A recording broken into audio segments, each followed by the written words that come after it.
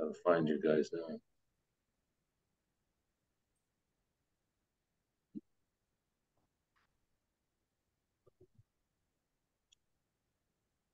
We're probably on your screen at home. Yeah, that's right. Yeah, no, here I see you. Okay, like I said, I'm in the another room. Everybody's still asleep here,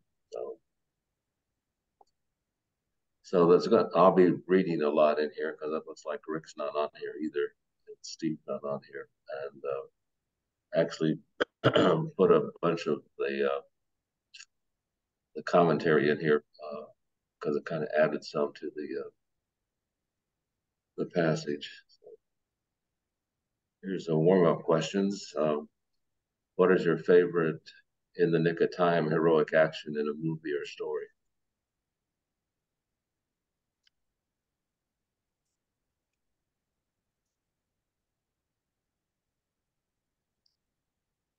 Oh gosh, that's a good question. Nothing comes to mind right off the top of my head. I think of Top Gun Oh, yeah. in a movie.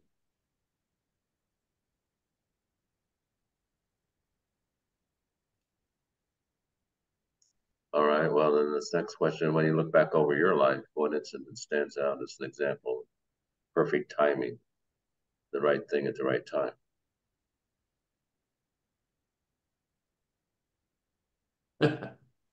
Well, I'd look that would be probably most of my life. Yeah, a lot of things happen if you're there at the right place at the right time. I mean, I've felt that way sometimes. When I was questioning why in the world this happened to me, it was perfect timing. Yeah. We had I think I probably told you guys the story before. My youngest brother got married, and it was up in Detroit, so they had a reception here in Indianapolis for all local friends. So it was over on like a little apartment complex around 34th Street and High School Road. Not a great area. And Yeah, I used to live over there. yeah, so did I. And these, we're having a reception, bunch of his friends, bunch of family, my grandma, who's like 93 years old. These two guys come in with guns and rob us. Well, my brother was a all-state track guy, played football in college, and so all his buddies from college are there, and they're all athletes. And I'm thinking, these are the two most unlucky robbers in the world. And they grabbed a few things and they started to leave, and they got greedy and they went around and started taking the wedding rings, and they went to my grandma and they were pulling her wedding ring off. And that was kind of a bit too far. So things started happening, and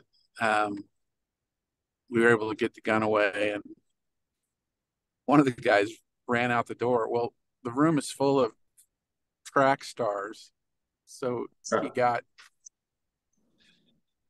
about 20 feet outside the door, tackled and brought back in. But I was just thinking, of all the places to go rob, uh, one, a pretty athletic grandma would have been able to walk out. But then when it all came down, we had what we needed to overtake them. And yeah, it was just one of those wow moments, and crazy things happen. But yep, that's one.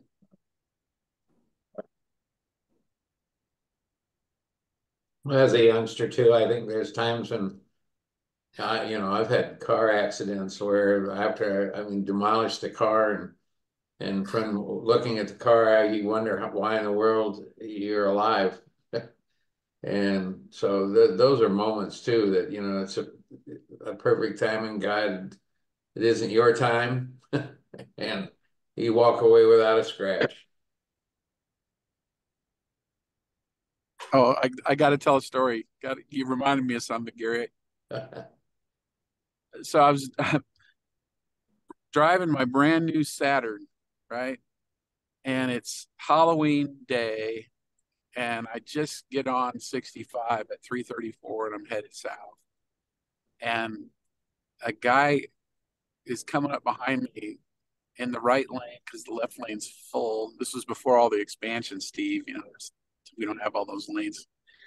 And so I try to get out of his way going to the left, and he goes around me in the breakdown lane at the right and clips my rear end. And I start shooting across the median. And it was kind of frosty and dewy. And I thought, well, I'll get control of it as it's going across the median. And it just slid through there like nothing. And then I look ahead in the northbound lanes. There's a big Cadillac, big white Cadillac, and a big 18-wheeler, and I slid right between them. And there was probably 100 feet between them. Wow. And I'm thinking, whew, boy, that's a good deal. I got through that, and then I hit the berm on the other side, and the car flipped over 3.5 times, and I ended on the hood, and I'm sliding through this median, and it's kind of where 865 comes in, so it's that big open field triangle, and I come to a stop, and I'm sitting there, and all kinds of things happen. The car was completely demolished, and it hit so hard that the wrench, just the spare tire wrench, broke loose from the tire, came through the back seat and through the windshield. Oh, It was crazy. So I'm sitting there and I'm going, why am I on the wrong side of the car? And I can't figure it out. Well, the car was upside down, and I was on the right side of the car, but in my mind, I guess, was turning the car back over, and I was on the wrong side of the car. So I reach down and pull out the seat belt, and I fall to the ceiling, but my legs are trapped because the dash had come into the car. You know, the engine had pushed the firewall and the dash into the car. And I'm laying there, and the truck driver pulls me out. And he goes, "Are you okay?" And I go, "Yeah, I think so." And then I just went down. I kind of passed out from the adrenaline or something.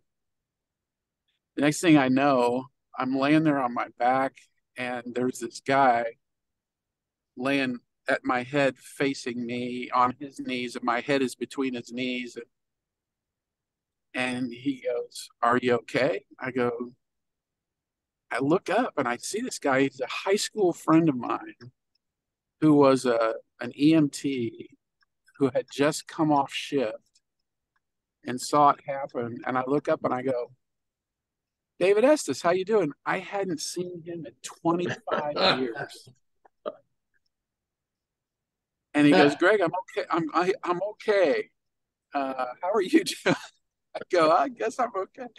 So, you talk about weird things, having the car go between the Cadillac and the semi, and flipping over and having all that happen, and then having the truck driver pull me out, and then David Estes, the EMT, just happened to drive by, my high school buddy, and that was pretty crazy.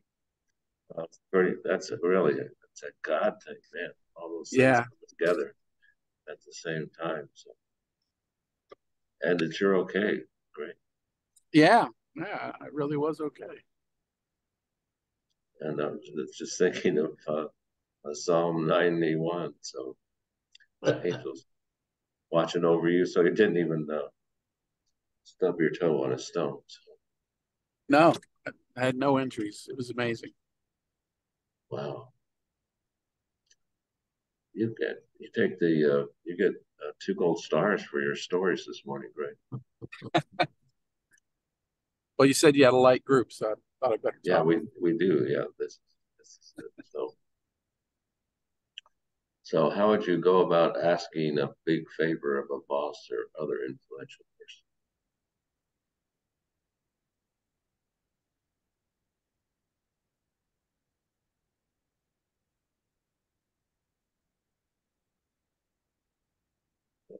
Nehemiah. Probably give him a backstory of what Yeah, this is all about. yeah.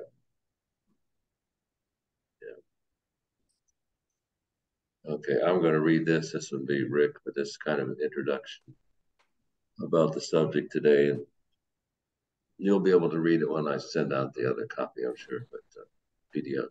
Bold and righteous leaders are needed today. Being just bold is not enough because uncontrolled boldness can violate the rights of people, dominating and trampling them underfoot.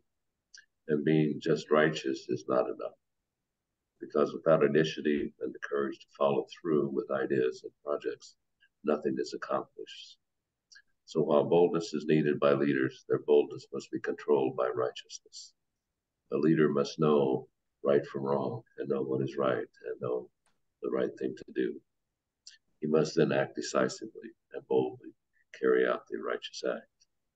Nehemiah was such a man. He was a true leader, a visionary who was both bold and righteous.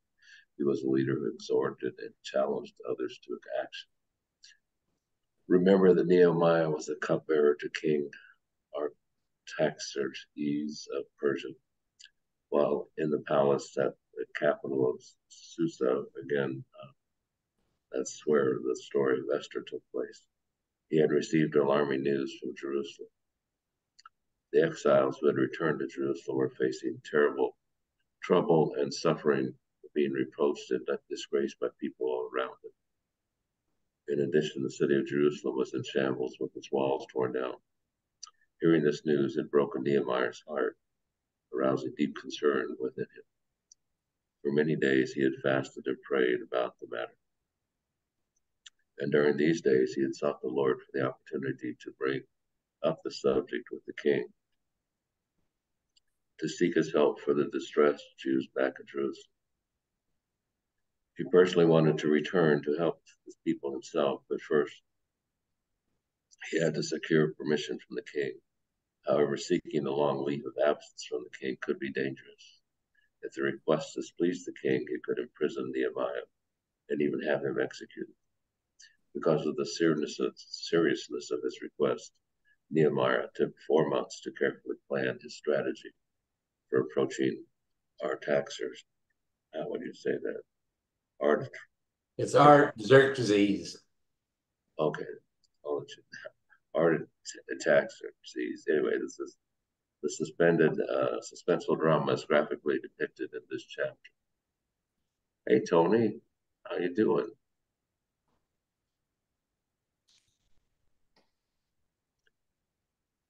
Wake up, Tony.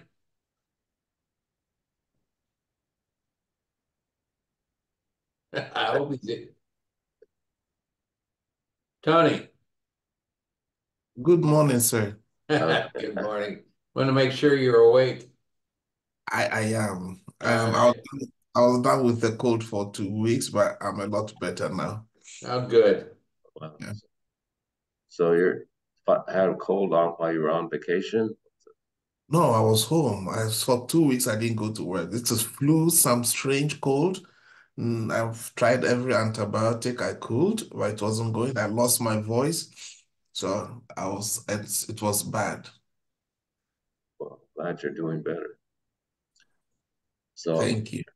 yeah, so we're going to this is Nehemiah and Artaxerxes, whatever. Gary had a good pronunciation there. In the month of Nisan, in the 20th year of King Artaxerxes, when wine was brought for him, I took the wine and gave it to the king. I had not been sad in his presence before, so the king asked me, "Why does your face look so sad when you're not ill? This can be nothing but sadness of the heart." I was very much afraid, but I said to the king, "May the king live forever. Why should my face not look sad when the city where my fathers are buried lies in ruins and its gates have been destroyed by fire?" The king said to me, "What is it you want?" Then I prayed to God of heaven, and I answered the king, "If it pleases the king, and if your servant has found favor in his sight, let him send me to the city of Judah, where my fathers were buried, so that I can rebuild it." When the king, with the queen sitting beside him, asked me, "How long will your journey take, and when will you get back?" It pleased the king to send me, so I set a time. I also said to him, "If it pleases the king, may I have letters to the governors of Trans-Euphrates, so that they will provide me safe conduct until I arrive in Judah?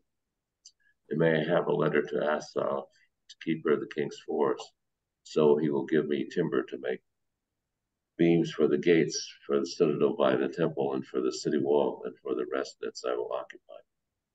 And because the gracious hand of my God was upon me, the king granted my request. So I went to the governors of Trans-Euphrates and gave them the king's letters. The king had also sent army officers and cavalry with him. When Sanballat and the Horite and Tobiah the Amorite official heard about this, they were very much disturbed that someone had come to promote the welfare of the Israelites. I went to Jerusalem, and after staying there 3 days, I set out during the night with a few men. I had not told anyone what my God had put on my heart to do for Jerusalem. There were no mounts with me except the one I was riding on. By night, I went out through the valley gate toward the Jackal Wall and the Dung Gate, examining the walls of Jerusalem, which had been broken down, and its gates, which had been destroyed by fire. Then I moved on towards the fourth gate and the King's Pool, but there was not enough room for my mount to get through. So I went up the valley by night, examining the wall. Finally, I turned back and recentered to the valley gate, re-entered. The officials did not know where I had gone or what I was doing, because as yet I had said nothing to the Jews, or the priests, or the nobles, or officials, or any others who would be doing the work. Then I said to them, "You see the trouble we are in. Jerusalem lies in ruins, and its gates have been burned with fire. Come, let us rebuild the wall of Jerusalem, and we will no longer be in disgrace." I also told them about the gracious hand of my God upon me and what the king had said to me. They replied, "Let us start rebuilding." So they began this good work. But when Sanballat the Horonite and Tobiah the Amorite official and Geshem the Arab heard about it, they mocked and ridiculed us. "What is this you are doing?" they asked. "Are you rebelling against the king?" I answered them by saying, "The God of heaven will give us success. We, his servants, will start rebuilding. But as for you, you have no share in Jerusalem, or any claim or historic right to it." So, any additional thoughts or comments on this? Sounds like the same strife that's going on right now. Yeah, there's a lot of things came to mind when I was doing this too. Everything from the wall into Israel and people claiming that they have no right to the land, but yeah, they do. How long had it been since Nehemiah heard about the state of Jerusalem? This is the month of Nisan. From last week, it said in the month of Kislev, he heard about this. So how long? And next, I don't expect you to know that, but other than it, I said it in the beginning. But this is the month of Nisan is about our April, so it's about his 4 months. He heard about it, and then it took him. If you recall from last Nehemiah spent 4 months in prayer and preparation. Actually,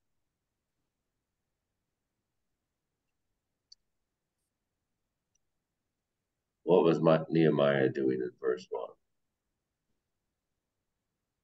In the month of Nisan, the 12th year of King of Artaxerxes, when wine was brought for him, I took the wine and gave it to the king.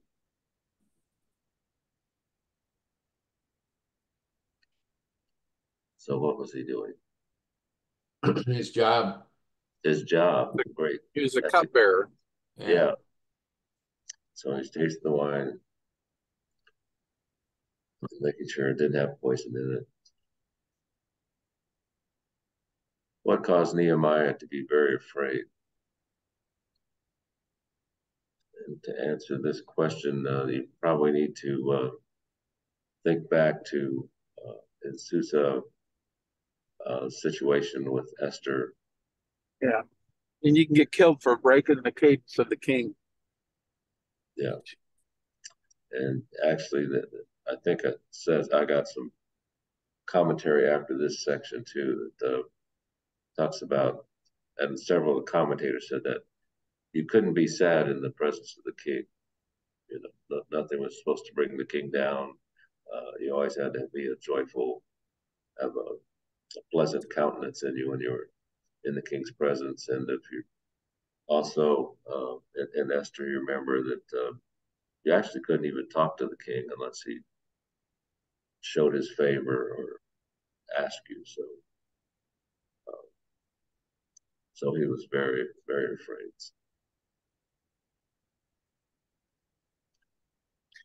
There's a Monty Python skit that has this general that's bringing terrible news to the king. He delivers it in like this song and happy dance, but the news is terrible. So it's playing off that concept. Yeah. Yeah, there's a lot of truth to Monty Python if you got that. Yep. Those guys were historians, man. They were smart guys. Yeah. So what can you learn about how to deal with fear from Nehemiah?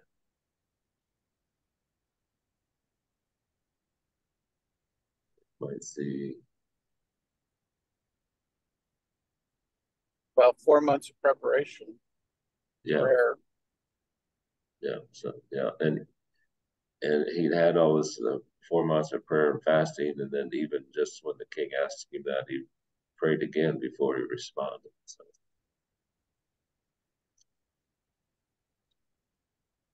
Why do you think Nehemiah used the wording underlined when addressing the king? What's that? May the king live forever. If it pleases the king, and if your servant has found favor in your sight.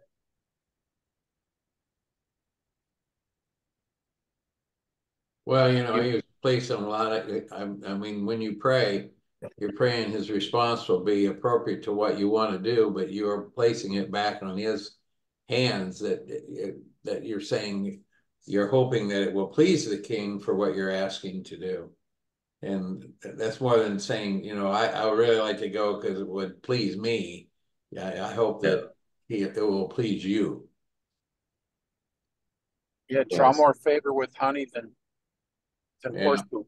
Yeah, yeah, exactly. So, I mean, it's some real good practical advice the way he handled this situation. Nehemiah did. Well, it doesn't quite relate, but a lot of times with leadership, so I say, well, I don't know how I'm going to ask him this, and how should we approach him? And they'll say, well, make him believe that you know it was his idea. Yeah. So yeah, exactly. Yeah. So I mean, it's really telling too. I mean, I thought it was he didn't Xerxes didn't kill him or banish him or get him out of the room because apparently there was a good relationship between the king and this wine taster, if you will. So Yeah, the other thing that's interesting here is that the prayer didn't take the fear from Xerxes, right? He's still afraid. But gave him courage.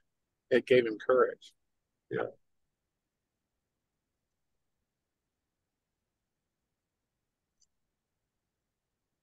What do you think the mention of the queen adds to the story?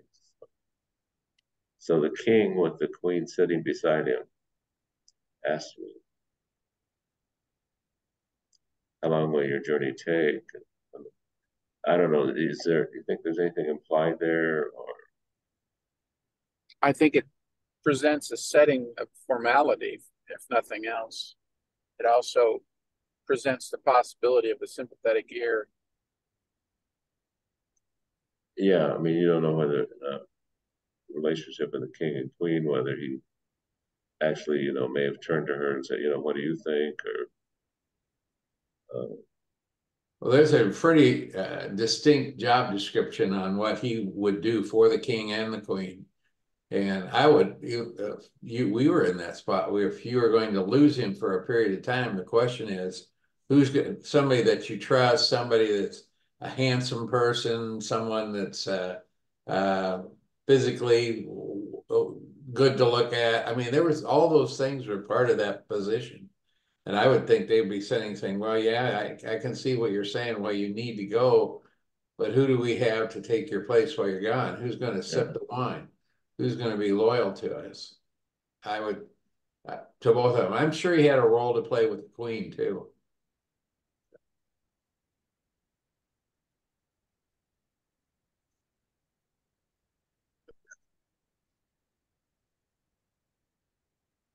what specific request did Nehemiah make of the king, and what does this show about us about him? Are there any lessons we could learn?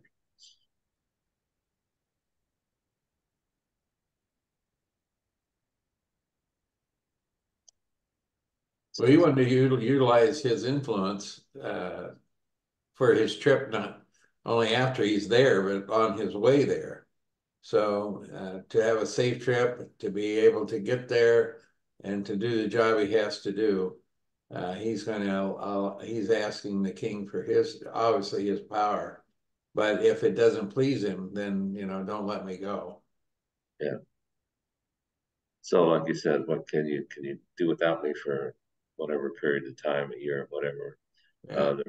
There's also some contrast if you remember when Ezra set out for Jerusalem. He didn't want any protection, or he didn't take any protection with him. But in this case, Nehemiah prefers to have that protection and that convoy go with him, and all these letters of authorization to kind of make sure he has safe travels. I think this is just a comment, and then when I read the commentary after this. What we do not understand and realize is that Nehemiah would not have known about the governors, the Trans-Euphrates, or about Asaph or lumber, unless he had been planning and doing research during that 4-month period, inquiring a lot, inquiring. There was a lot of work and research before the opportunity came to speak for the king. So I think part of what I got from some of this is that, again, like I said in the email, work as if it all depended on you, but pray as if it all depended on God. So he wasn't just praying to God and then just hoping that God would do something. He was preparing, making himself ready when that opportunity arose, because he was able to respond to the king. He didn't hem haw around about what he needed to do this. And so that was probably also impressive to the king that he had planned and researched, and he had some objectives and things that he was trying to do. So he was very specific in his request, and I don't think this would have just the commentaries also commented that he wouldn't have known about the different governors necessarily, and he certainly because he was probably not involved in any building projects as the cupbearer, but has done some research on where he can get the best timber or whatever is needed for the walls, and so he knew about Asaph, the keeper of the king's forest. So I think the other thing that's probably impressive to the king is that, you know, something of the magnitude of what he's asking to do. That's no little task to build a wall around the temple. But to see Nehemiah in his own right coming in and asking is his patience. Is that even though it is of that magnitude, and like saying, I need to get there as soon as possible. I need to get the Jewish people to help me build this, and I need to do needed. He just basically came with patience to get his approval before he even said anything about that. Yeah. Yeah. So I'm gonna. So there's several things going on in this first section with the king. So I'm gonna read, and again, I know you can't probably see this. I can barely see it, but so this is some of the commentary about this section. So while serving the king, Nehemiah did a courageous but dangerous thing. He showed a sad countenance, acted downcast and distressed, probably not intentionally, but it's probably just he couldn't hide it anymore. His behavior was dangerous because the king could have become suspicious of a plot to assassinate him, for example. In most cases, the king was sheltered from all the sorrowful experiences and suffering of human life. Uh, and actually probably didn't even hear about it. Probably the another example from a more recent example, but still a long time ago, was when the what's that story? I'm sure Gary would know that they go to the queen and tell her that the people have nothing to eat. They don't have bread to eat, and she says, "Well, let them eat cake."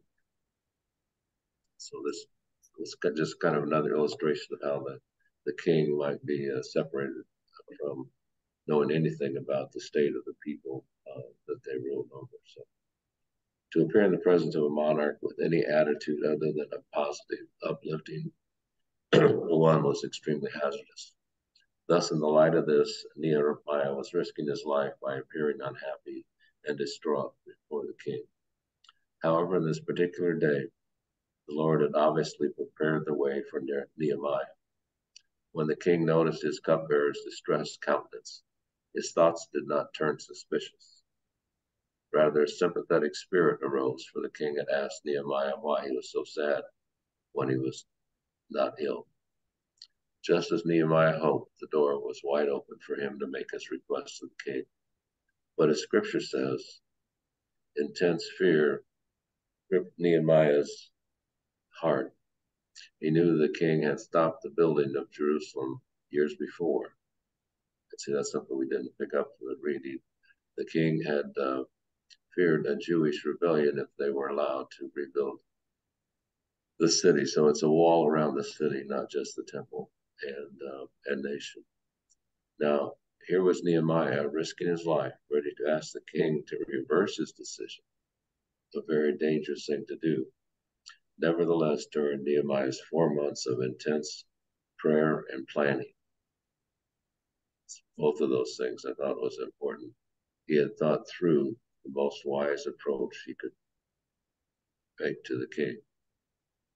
With his heart pounding rapidly, Nehemiah respectfully but anxiously approached the king with the common form of address, "May the king live forever."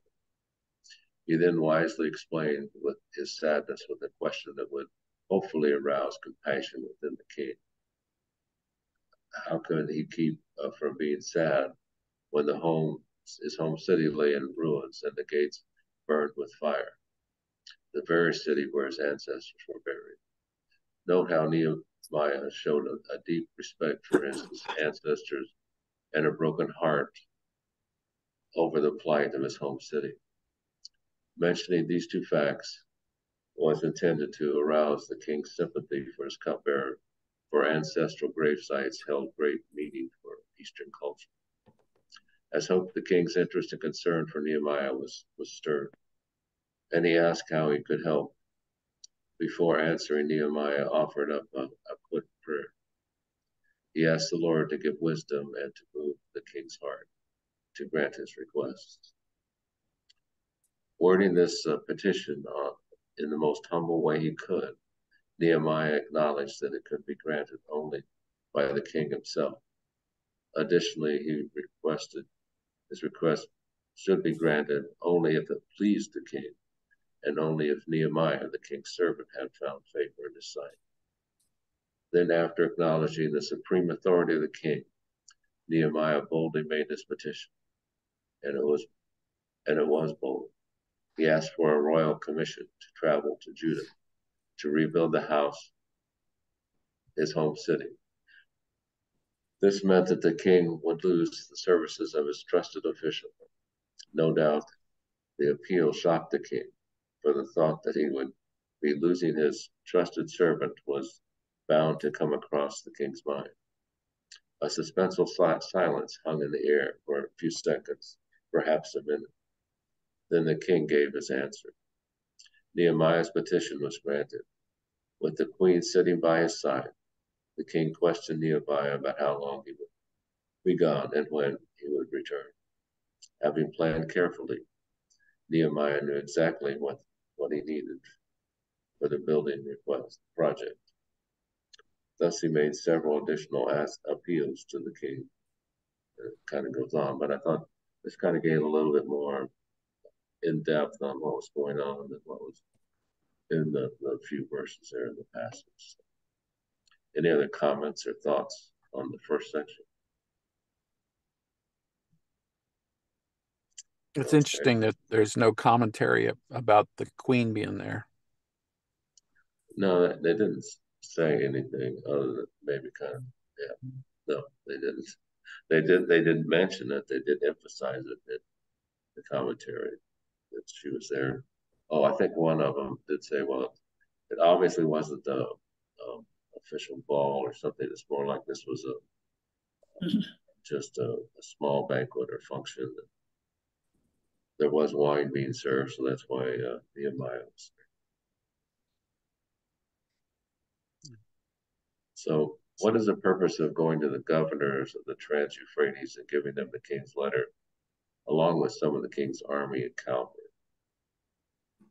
So he says, I went to the governors, Trans-Euphrates, and gave them the king's letter. And the king also sent the army officers and cavalry with. To preempt pushback. Yeah, and to show, this all kind of gave authority to the letters, the presence of the king's cavalry. Well, without the ladders, I really believe probably of who he was and what he was, he wouldn't hold any status at all on the ladder of that status. By him having these letters puts him in a whole different light with those people that could possibly harm him. And that did, I think one of the commentaries did indicate, although it doesn't quite tie into him going back into the cupbearer service, that Artaxerxes or whatever had appointed him Nehemiah governor of Jerusalem. Mm-hmm.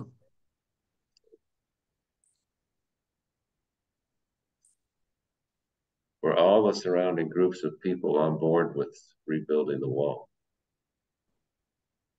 No.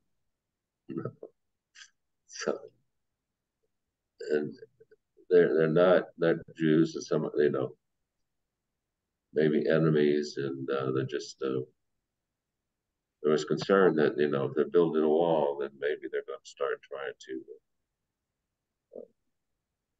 defend or maybe branch out and take over other areas, but they had to fortify their city. So there's a lot of people being skeptical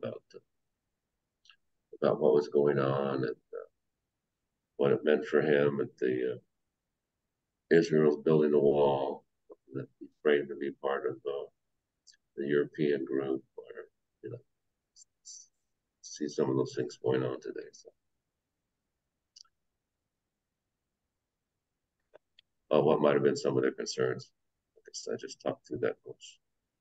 Unless anybody else has any other insights. Well, and a task of this size, it would be, I don't know if I should use the word easy, but I'm sure he was a pretty good speaker.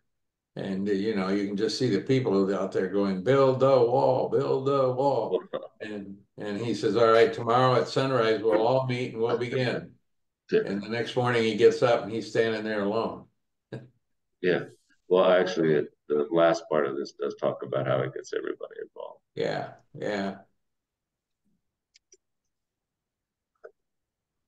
His relationship with God was so good, so close. And these other people were, you know, the Jewish people were worshiping, but they didn't have the same commitment or communication with God to do this wall. And they probably didn't have the motivation that he did. Yeah. No, Well, I exactly. think the thing that's lost in this is the timing of it too. It's not like it fell down yesterday and hey, we need to go put it back up. It's been down for a long time. Yeah. Yeah, yeah. At least, I mean, since the Jews were in captivity for 70 years, and then I think through Ezra and all this other people getting together and finally going over there. So it's probably been down for over 100 years in the Yeah, I think aggregate. it was at least 4 generations. Yeah. So what the generations, 40 years. So probably 150, 160 years.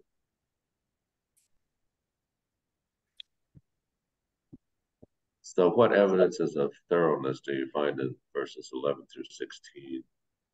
And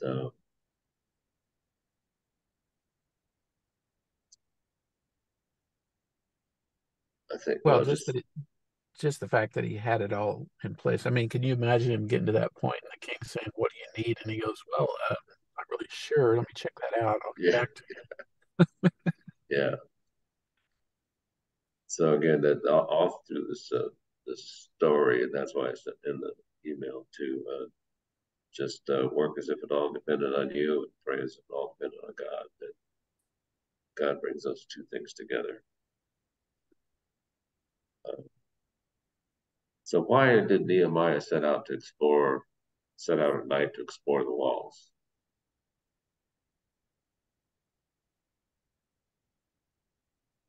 Well, he wanted to see, but he didn't want to be seen Yeah, seeing.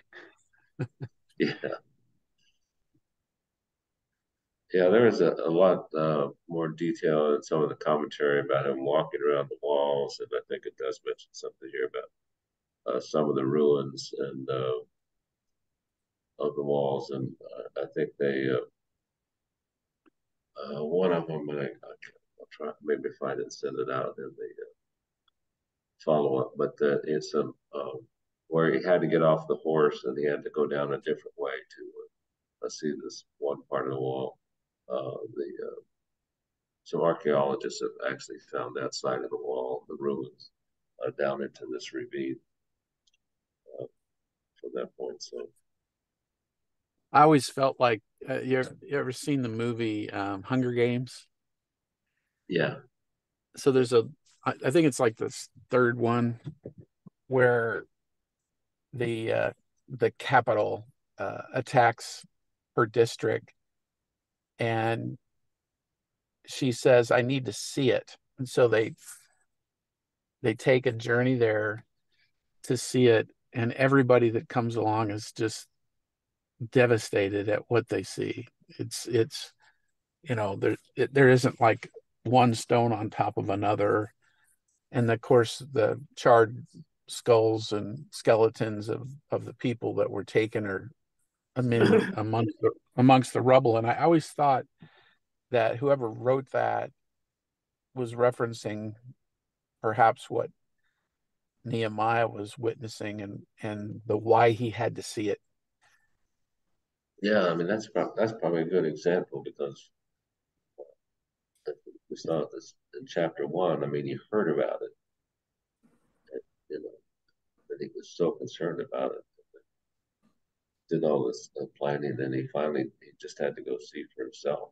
So, yeah, that's a good tie into that. No, the patience, again, I go back to Nehemiah going and looking at this property, looking at this land, looking at what they're going to have to do, building a plan in his mind of how they're going to do it.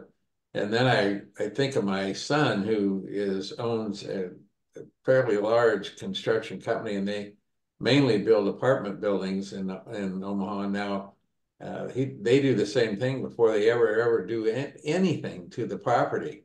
Now this is in today's world, but they'll run drones all over that property looking at the lay of the land and the grading will be needed, the infrastructure, where that's going to go. All that is planned out before anything ever happens. And then architecturally, then they go to the blueprints and begin to do those. But it's a stepping stone thing, just like what Nehemiah was doing.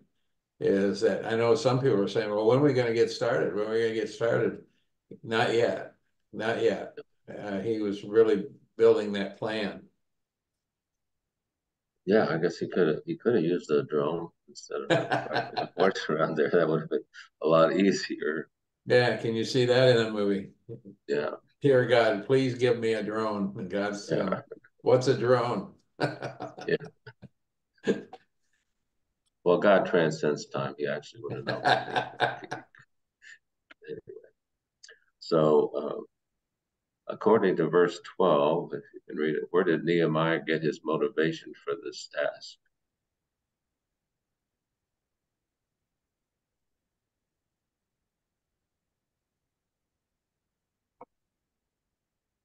It's underlined. What my God had put in my heart to do for Jerusalem. Yeah. Okay, so now he's gotten there. He's got things he needed, made the right contacts and everything else. And now, as Gary was talking earlier, now all he needs to do is convince the people is that this is something we need to do, right?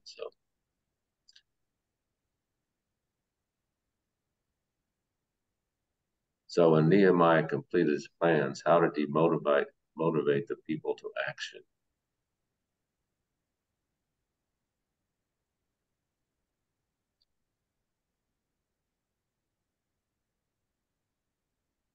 Might be underlined. Well, he appeals to them about, this is going to make you, he doesn't say this exactly, but he said, you're going to feel good instead of being disgraced and looked down upon and all this. And the people that were non-Jewish called this wall that was all in rubble, they called it rubbish. And they used to refer to it as, the Jewish rubbish around the temple. So rather than being disgraced, this is a way to dig yourself out of disgrace and be, and in God's eyes, you're doing God's work. Yeah, and the other thing you notice too is that when he talks about just look at he didn't say look at the trouble you are in. He said look at the trouble we are in. Yeah. So he included himself in that. He identified with his brothers and sisters in Jerusalem, and so that's kind of how he goes. And the disgrace, and they were all aware of that disgrace. So come, let us rebuild the wall. And he gives a testimony. I mean, I'm sure it's very abbreviated here, but he also told them about the gracious hand of God upon me. So I'm sure he shared with them the vision he'd gotten from God and his testimony about his relationship with God and how God was involved in this whole process, bringing the opportunity and opening the king's heart and all these things. So it's kind of how he motivated them. How did they respond to this challenge?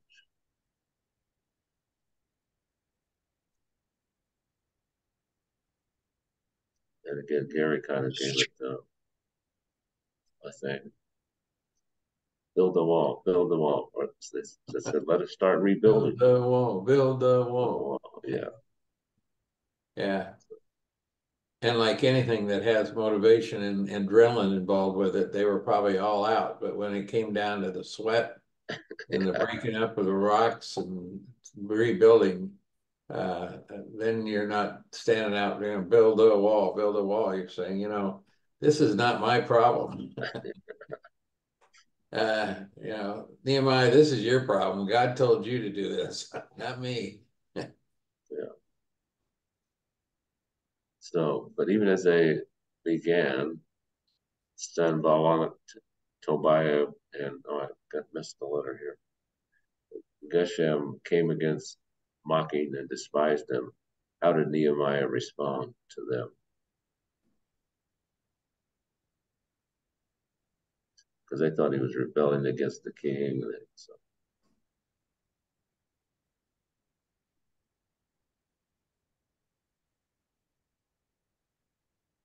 Well, you know, the contractor for this thing is God. God in heaven will give us success. Right. So he turns back and says, you know, you may think this is what my project, but it's God's project. We, his people, are going to start rebuilding. Yeah. And God didn't create this as a two-state solution. So you have no share in Jerusalem or any claims or historic right to it. I'm sorry I had that political comment. But anyway, that's not a two-state issue.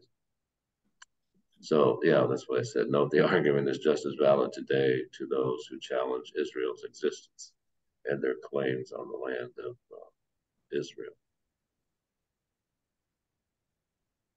So, any other comments on today's passage?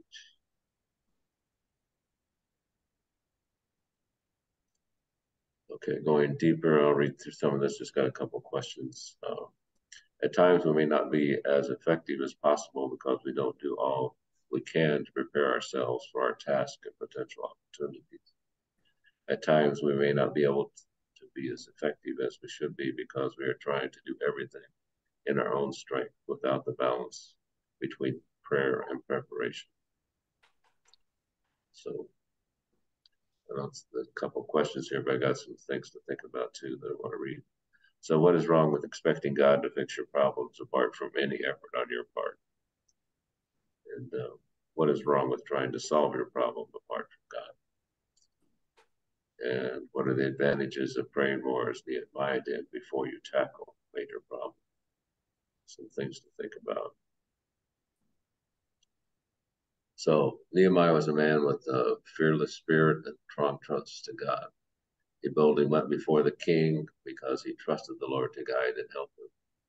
And because of his trust, the Lord gave him the spirit of strong determination. So it is with us. When we trust the Lord, he gives us a spirit of courage and stamina to carry out our tasks. Scripture teaches us two wonderful facts about boldness. One, we can boldly approach God for help in times of need. However, we can approach him only through Christ.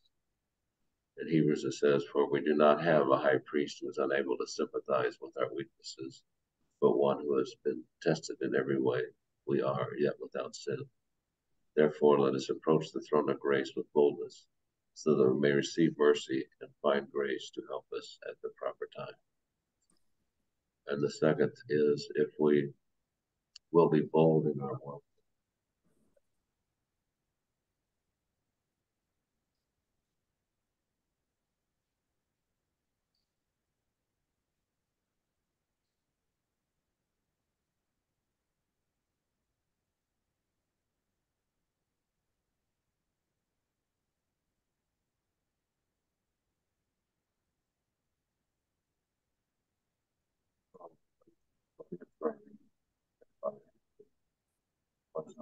God,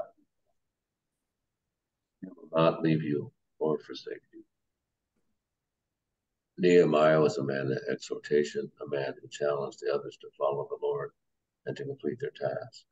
Likewise, as true believers in the Lord, we must exhort and challenge others to follow the Lord, to keep his commandments, to live righteous lives, fulfilling their God-given task. These are days of complacency, days when many are lethargic, self-satisfied, and unconcerned. Far too many of us have been spiritually lazy, apathetic, and disinterested and passive. Some of us have become drowsy and sluggish, paying little attention to the Word of God, prayer, and worship. We're living self-centered lives, doing what we want, when we want. We disobey God's commandments, never giving a second thought to the righteousness He demands. We're living sinful, wicked, and shameful lives, breaking one commandment after another. The fact that we must live for Christ, faithfully worshiping Him, and bearing strong testimony for Him seldom, if ever, crosses our minds. And again, this is some older commentary, at least 10 or 20 years old, I think. If there's ever been a day when the ministry of exhortation and challenging people to follow Christ is needed, it is today. Listen to what God's holy word says about the need for us to exhort others. Then Jesus came to them and said, all authority of the universe has been given to me. Now go in my authority and make disciples of all nations, baptizing them in the name of the Father, the Son, and the Holy Spirit, and teach them to faithfully follow all that I have commanded you. And never forget that I am with you every day, even to the completion of this age. So, any other comments on the passage? Thoughts? Okay. Any updates on the prayers or any new prayers?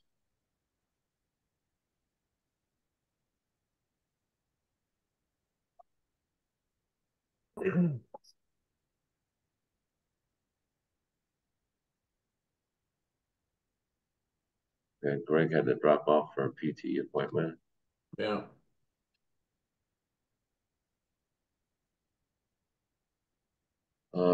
So any updates on any of this? Everybody have a great holiday.